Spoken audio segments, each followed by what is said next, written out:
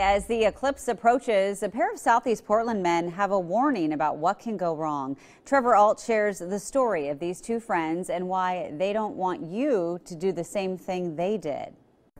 We're living examples of what can happen. Like most best friends of 60 years, Lou Tomasowski and Roger Duvall share histories. This guy stands up with a Crayola and threw it at me. But these best friends also share an ailment. It happened 55 years ago on the Marshall High baseball field. Right here. That afternoon was a partial solar eclipse, so for about 20 seconds, they both turned their attention to the sun. We took it all in, not realizing that there were some hazards involved. The problem started shortly after, when they both noticed blurred vision in one eye. In the course of reading, that eye would blank out part of the wordage. Well, like on TV, when they blur out the license plates, that's exactly what it is. After fighting that for about a month, doctors told both Lou and Roger they had permanently damaged their vision. He said, you got permanent eye damage from that eclipse.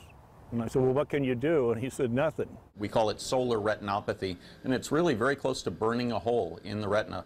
Dr. Russell Van Gelder is an ophthalmologist with the University of Washington, and he says if you don't wear protective glasses, what happened to Lou and Roger can quickly happen to you. It's so dangerous for people to look at the sun, even for brief periods of time, because you can cause permanent damage to the retina. This is especially true for your kids, who might try to take off their eyewear during the eclipse. And that's why Lou and Roger want to help spread the word, so that you or your family don't make the same mistake that they did 55 years ago. Enjoy what's going on, but just be careful, because you don't want to go for the rest of your life with an eye problem. In Southeast Portland, Trevor Alt, KOIN 6 News.